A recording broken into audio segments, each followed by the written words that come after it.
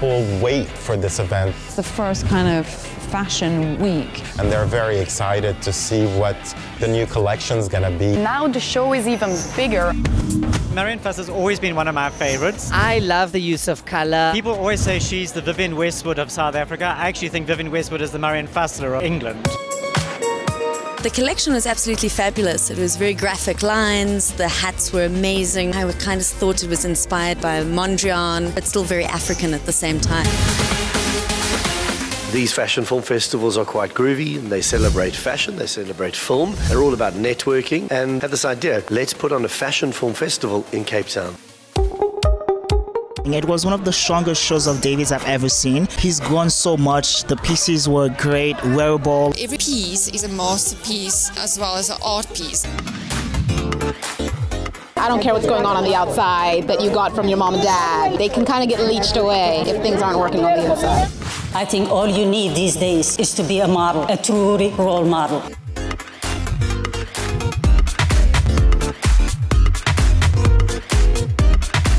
A lot of hard work that was put into this film, and it's really great that it's been appreciated. The world of fashion and cuisine go hand in hand. Fashion people dress well, they eat well. That's what makes food and fashion very connected. You'll witness how design and style can transform simple ingredients into a haute couture piece of edible art. This is Fashion on a Plate. I'm Ngugi Vere, originally from Zimbabwe, but I'm staying in South Africa. I'm really passionate about fashion.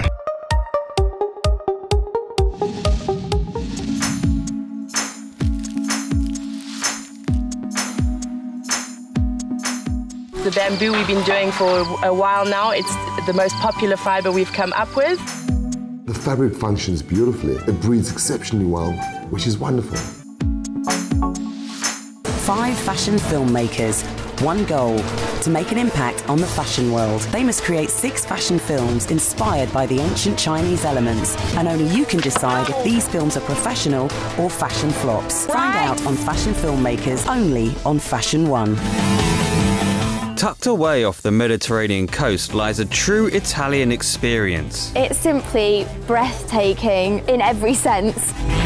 Come with Stephanie as she explores Positano on Stephanie's Style Diaries. Positano. This March on Fashion One. Spring has always been the time of beauty and fresh beginnings. As a new season blossoms, new exciting styles are formed. That is why we have compiled for you all the biggest trends from top fashion designers in their Spring 2015 collections. We have the cheat list of the best wearable key looks for you to flaunt this coming season at Fashion One's Spring 2015 Trends. Don't get left behind. Always first, Fashion One.